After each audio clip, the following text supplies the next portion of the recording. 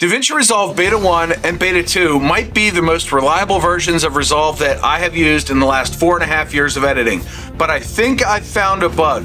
So welcome back to Creator Reality. I'm John, and I had an issue earlier. I was editing for my other channel and I got a fusion effect that didn't work. And I think I figured out why and kind of a workaround. And look, I'm a YouTuber. I'm not publishing on a deadline or for a broadcast station or anything super professional, but if you're a hobbyist like me, you're gonna end up probably running into this issue.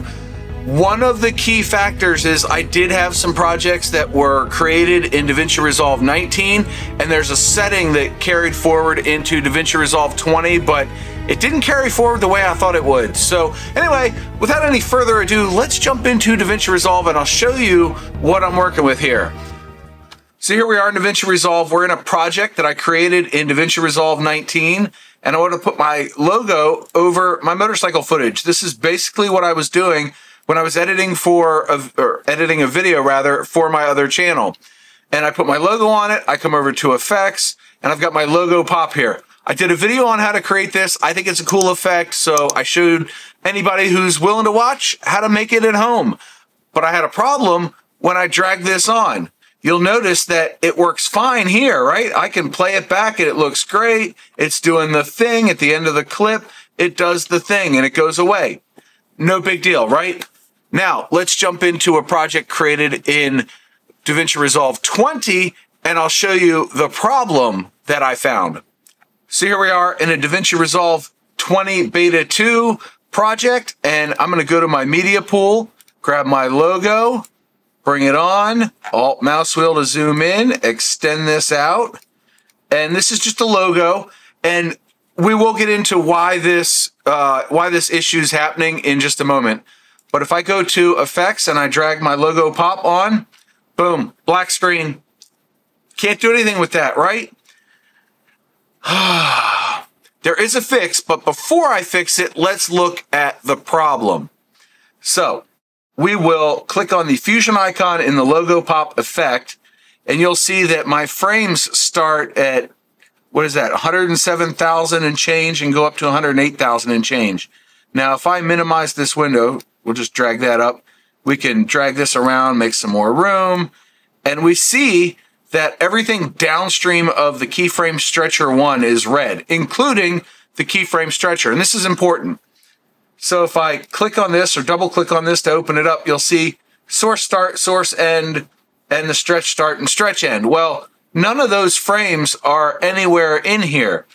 Now, it is my assumption, and I'm not a fusion expert per se, I know enough to be dangerous, but it's my assumption that because the frames that are referenced in the keyframe stretcher are not in the clip here, that's the problem. That's what's causing this error. And whenever you see a red node in Fusion, it contains an error. So let's take a little bit of a deeper dive into it, because I think this stuff's sort of fascinating. If you agree, boop the like button.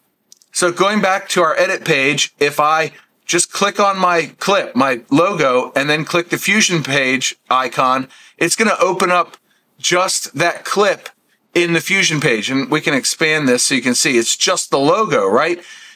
This doesn't include those nodes that we saw before because we're not inside the logo pop effect. We are inside the clip itself. And if you notice, the frames start at 0 and they go to like 770 or 775. That's the problem, right? We're expecting to see 0 to 770 in the logo pop effect.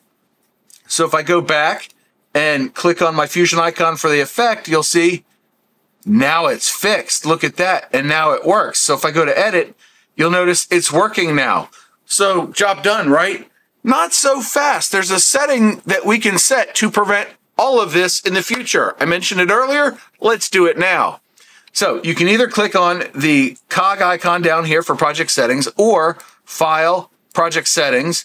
And then we're going to skip all the way down to Fusion. And you'll see this setting. Legacy Fusion Composition Frame Count. And I do believe that any Fusion composition created in Davinci Resolve 19 or before counts as legacy, right?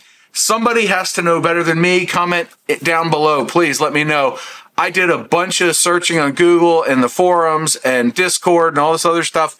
Nobody had a solution, so I'm making this video because I came up with a solution, but I don't know truly the cause. So let's fix this.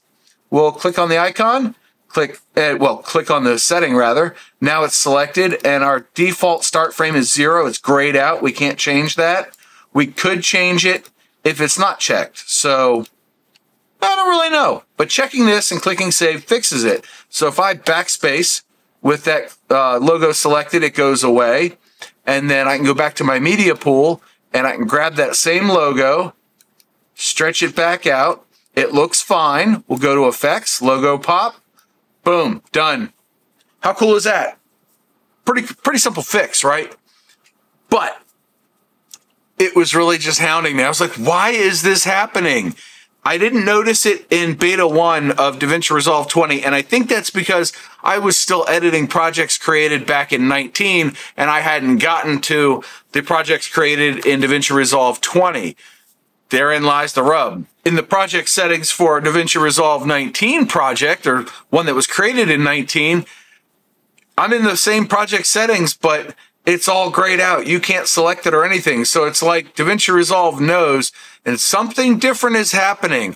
And I know they mentioned it in the release notes, but I don't know. I don't know what this is for. I don't know what it does, but it broke my stuff and I wasn't happy. But I came up with a fix. So now that we have changed that setting, we don't want this to happen in the future. So let's set some project defaults. In our project settings here, the 3 dots up here give us a lot of options. Default preset, you can update it, or you can set the current settings as default preset. And when you try to do that, it'll tell you, hey, are you sure you want to do this? You can't undo it. Yes, you're sure. And you click update, and job done. You have now prevented this issue from cropping up in the future. That's all I got for you today. Hopefully, if you're experiencing this issue with an older project or a newer project and an older effect, you can go in and change that one setting and fix it. Anyway, until next time, go check out this video that YouTube has picked out for you from my catalog, and I hope you're having a great day. John out.